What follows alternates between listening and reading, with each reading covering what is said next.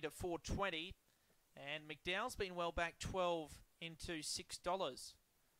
McDowell, he's had the 3 goes from box 2 for a win and a minor placing. I'm with him on top. He's got good early speed.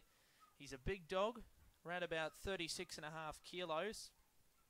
So he's a real big boy, McDowell. He's got good early speed. If he can get across, he'll give a really big sight. Now, second line's moved forward. This kicks us off for the Tab Quadrilla, race number 5. We're set and ready.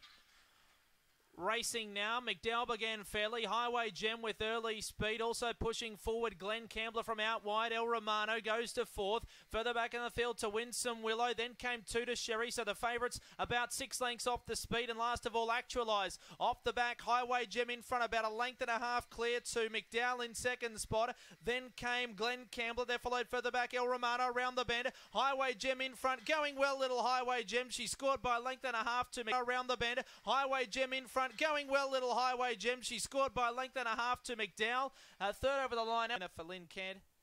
Second to McDowell, Greg Kennedy. He was able to get out fast, but just unable to reel in the winner. 1, 2.